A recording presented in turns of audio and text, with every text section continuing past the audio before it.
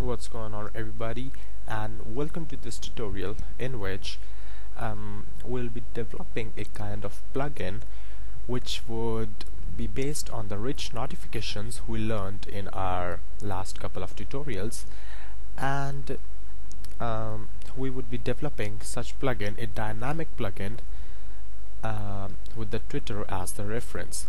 So what we'd be doing is we would be writing a plugin which would show you a rich notification down here anytime there's an update or notification on your Twitter account. So let's see what we need to do to develop such a plugin.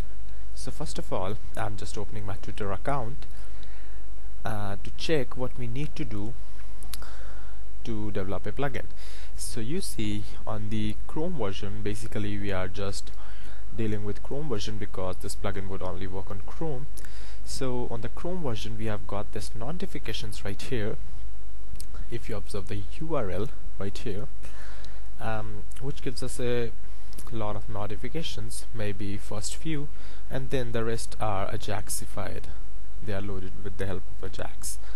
So what we can do is we can grab the first notification. If we look a little bit closer into the code, then you'll see that we have got this ordered list and every li is a separate notification.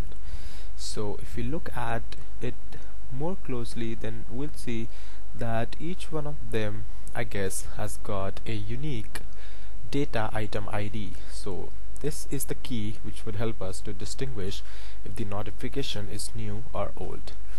So I hope you're getting me that we would be using JavaScript to retrieve this page, and yes, this one's important that this code is present in the view source as well, because our JavaScript won't be able to process the JavaScript of the page first and then get the stuff. So let me see,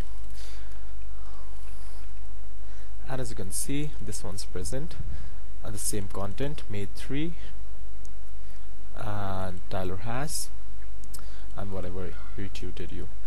So this is the basic concept or how our plugin would work. We'd be retrieving all of these LIs, doing some little CSS, formatting all these, categorizing these on their retweet activity or following or favorite or whatever, and then we'll be processing this plugin and finally would be launching it live on the store.